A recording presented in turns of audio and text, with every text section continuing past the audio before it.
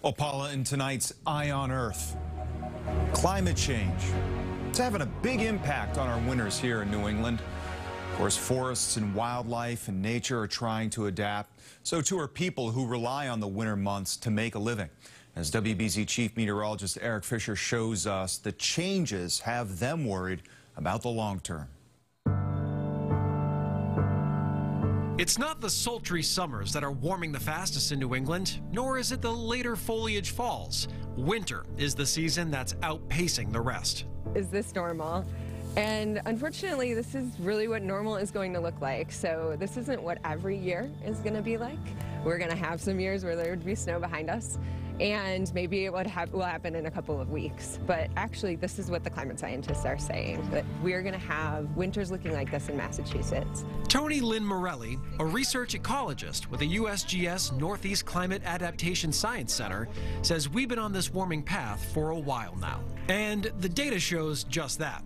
All of the 5 warmest winters on record have come this century, and the current one is going to be added to that list. Here we are, bare ground, exposure to these still pretty cold temperatures in the winter, and that causes all kinds of stress for the trees, for the plants, for the small mammals, for the insects that are trying to make it to the spring.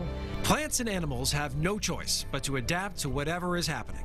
In the case of our warming winters, they're all on the move. Tony says coyotes, bobcats, different species of ticks, southern flying squirrels, all examples of animals that are spreading north. While spruce trees are finding it too mild, invasive plants like Asian bittersweet and even kudzu, a tree-killing vine in the south, are coming our way. We can see the impacts in nature of these warming winters, whether it's less ice or it's these changes in what animals and plants that we see. But it's also having an impact on our pastimes and our relationship with how we enjoy the winter season. As you can see, my billboard says, "Think snow." I'm ready to change it to snow, damn it. Jim Richard is the colorful media director of the Knox Trail Riders, who have been snowmobiling over the hills and fields of western New England since 1971. These people live for winter, but 2023 hasn't impressed. In the 20 years I've been on Otis Reservoir, it's the first year that my bay didn't freeze all the way across. While Jim says their armada of sled riders sees a cycle of good and bad years, this particular one has been a full-scale retreat. Everyone's just been migrating north this year. Yep.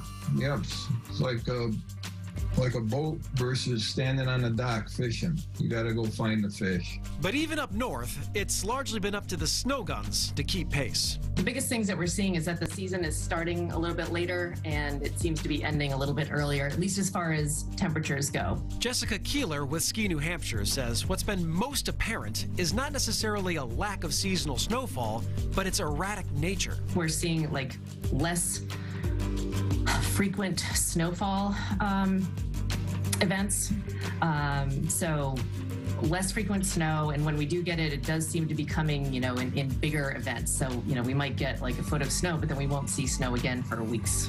Winters have always been extremely variable in New England, and most mountains have evolved to embrace that challenge with more efficient snowmaking and more eco-friendly infrastructure. But the recent changes are reason for concern. Do you think that winter sports in New England are threatened in the decades ahead?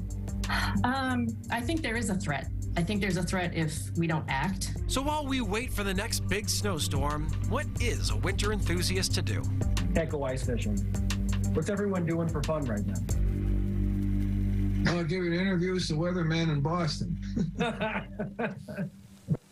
And we appreciate that, Jim.